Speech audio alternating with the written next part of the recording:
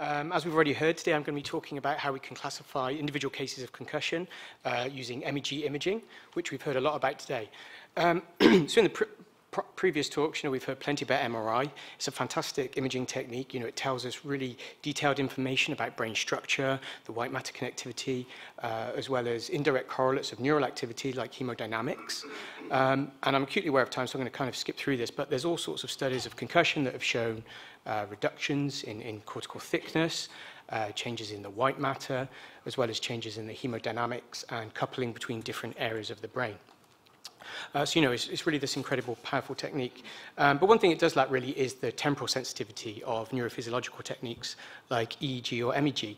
And these are based directly on measurement of the electrical currents in the brain. There's very rapid firing of neurons down to about the millisecond. So, my bread and butter technique is MEG. It's fantastically well tolerated, especially by people who aren't quite so compliant. And yeah, it tells us about the ongoing fluctuations in neural activity in the brain. So it complements MRI quite nicely. So as I say, one of the great things about MEG is that we get this rapid measurement of brain activity down to about 1,000th of a second. Many, many times a second we're recording brain activity. And we can look at that, and we can look at very, very slow brain activity all the way through to very, very fast brain activity. And different areas of the brain operate kind of at different speeds. That's a very simplistic explanation. But what we find is that there are characteristic profiles of different areas of the brain that operate at different speeds. And here you can see from a group of controls that we scanned with the MEG, you get this profile of brain activity with particular frequencies dominating. So you always tend to see this peak at around 10 hertz, where all these neurons are synchronizing and firing at around about 10 hertz. And this is very characteristic, and we see this across the board. And we've heard some work today about MEG earlier on, and showing changes in the very, very slow brain waves measured in concussion. But we want to look at our controls first. So we used computer modeling to sort of look at these frequency spectrum, we call them, and we find these big peaks at 10 hertz and around about 20 hertz. And in the sort of EEG, MEG world, we call this the alpha and beta oscillation, alpha and beta waves. But when we looked at our MTBI population, these are young adults with a diagnosed MTBI, we actually find that the beta rhythm is completely absent there. So this very, very fast brainwave at 20 hertz is completely absent. We often see this upregulation of these very slow waves. This is commonly reported across EEG, MEG. We've reported it before as well as many other groups. But a reanalysis of the data using computational modeling finds that these very, very fast brain waves, this fast neural activity, is almost completely absent. And when we looked at across the brain as where that was occurring, we find that, it was all across these frontal cortices. There were reductions in this fast brain activity, this beta brain activity. This is interesting enough. But when we compare the two groups side by side, we find that there's a huge degree of variance, right? This is going to be no help if we want to do a single case. If we want to diagnose a single case of concussion, this is going to be no help at all. So in this voxel here, in the right DLPFC, where the biggest effect was, you can see here we have all our individual participants, and there's quite a lot of overlap. So we're not really going to be able to diagnose an individual MTBI in this case. As I said, the fantastic thing about MEG is that we record this rapid, fast neural activity, these dynamics. So we can also look at the dynamics of brain activity. And once again, at the beta rhythm, at that 20 hertz rhythm, we find that's also reduced across the brain quite substantially. So the dynamics, the complexity of these signals is also reduced. Once again, though, similar to power, the power measurements that I talked about just a second ago, there's a huge degree of overlap. We see these significant effects using statistics, but this isn't really going to be able to diagnose a concussion on a case-by-case basis. The holy grail is really being able to try and pick out individual cases. So then we looked at connectivity, functional connectivity. I'm sure many of you have heard of that. And these two plots side by side, all the pixels in there indicate a different connection in the brain. And straight away, you can kind of see that there are differences in the patterns between MTBI and control. Again, this is group level. And then when we do a comparison between the groups, we see that there are many, many reductions across the brain. So these blue connections show that it's reduced in the beta range, in how these areas are communicating. But it seems pretty non-specific. It's all over the place.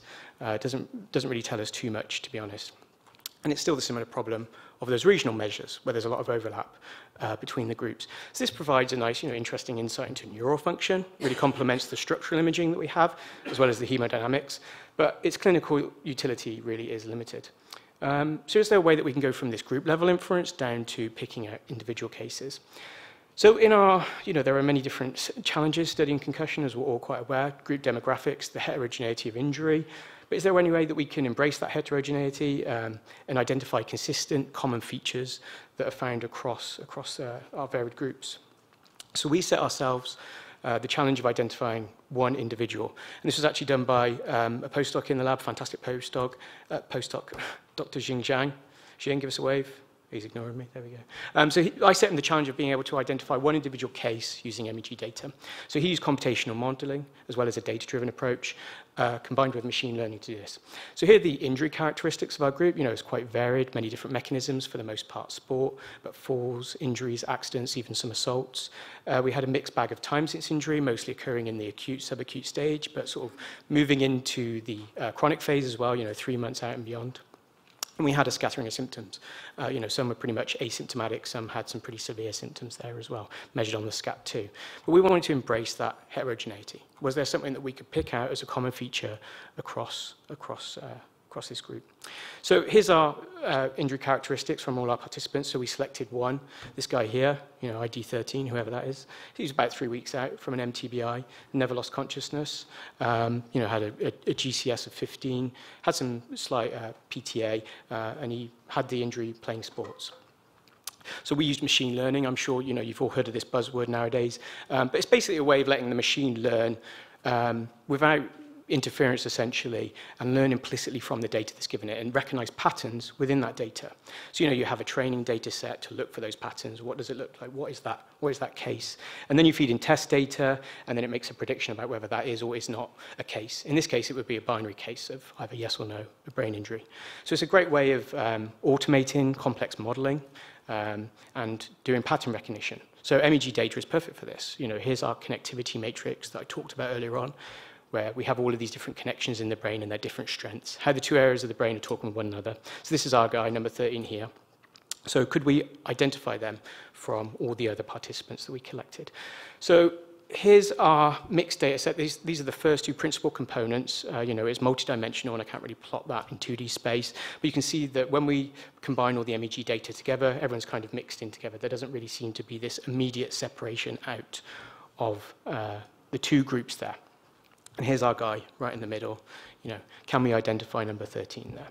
So I'm not going to bore you with the details really, but we use some pretty standard techniques in the lab. Machine learning selection, classification, feature reduction. We might have heard earlier on, I think, a support vector machine. But basically using a random forest and a nonlinear SVM, we can kind of distill down to those connections which maximally separate out the groups and individual cases. So, we've gone from that very complicated mess of connections that we saw earlier on to getting these connections which maximally separate out the groups, the combinations of connections which do that. And we find that it's actually this interhemispheric sensory motor decoupling, disconnectivity, decommunication at this very fast brain rhythm. The brain rhythm that we can really only pick up very reliably and resolve in space using MEG. So here, we've got a pre-feature selection. When we throw all the data in together, we can see everyone's mixed together. And then with this two-dimensional separation here, there's that one control in there, but this doesn't show the three-dimensional plane very well. This individual case just right there. So here's our area under the curve. We heard a little bit about that earlier on. And we can basically, with 100% accuracy, using this well-tolerated brain scan, it's only 5 minutes. You don't need to put on any gels or caps. You just slide them in. We can pretty much separate out completely a concussion case from a control case. So that's with the connectivity data. And we used a similar pipeline to test the regional changes in dysfunction as well. I mentioned some of the group level data earlier on. And we can operate just about above chance using a similar pipeline there. So, there are some caveats here. This is a relatively small sample size. It's bound to be biased. There's problems of overfitting feature selection there, but we're working on this. But, as we can increase the data set from our 27 concussed cases, about 25 controls, we're likely to see a reduction in that accuracy, but it would certainly increase the generalizability to naive cases.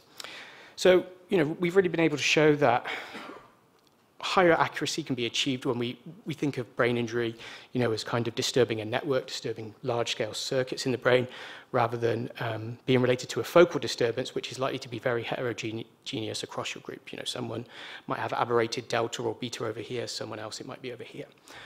So when we sort of conceptualize the brain, as a network, as a circuit, as we do nowadays, that seems to be far better at discriminating out single cases. So really sort of embracing computer modeling, machine learning, AI, whatever we want to call it, has allowed us to identify this neural dysfunction, disruption, including deficits in very fast brain activity that we can pick up. And we've been able to pull out common features that can separate out our groups. They're actually quite heterogeneous in terms of their clinical sample. And it seems to be really driven by these beta oscillations, these beta rhythms, which we know are actually sort of involved in sending signals down, top-down descending pathways. And we do require large data sets. We're sort of getting there. We've only got in the order of about 50 subjects at the moment, but we're always recruiting more. And this is an incredibly easy scan. It's well tolerated by kids and adults. It takes about 5 minutes. We don't need to apply any gels or pastes. It's not noisy or claustrophobic like an MRI. But in the future, we hope to be able to use this with return to work, sport, and deployment protocols in the military. So with that, I'd just like to thank my collaborators as well as my funding partners, and thank you all for listening. Thanks.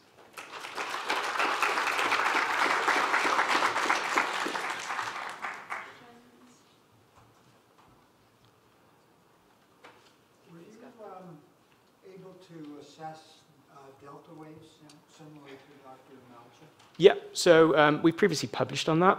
Our data aligns with some of the other data coming out of San Diego, Ming-Zhong Wang's group, where we find these regional aberrated delta as well as increased delta coupling.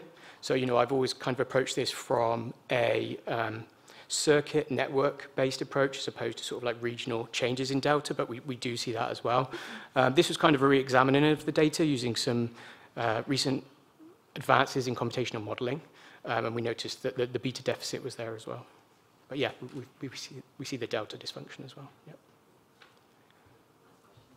I have a question about the feature selection. I was wondering how many pairs of regions you had, and when you do the feature selection, how many you end up with? We end up with, yeah, I didn't actually put the number on there, did I? Reduce them from the 4,000 connections in the brain. So that depends based on how you parcellate the brain. We use a 90 by 90. So we have an undirected matrix of about 4,000 odd connections. You can actually speak with Jing, who sat right there, who did a lot of the analysis. I don't remember off the top of my head the exact number of connections, but it was pretty much a lot of those sensory and motor pairs, interhemispheric pairs. I think it was in the order of about 40 or 50. Thank you. Thanks.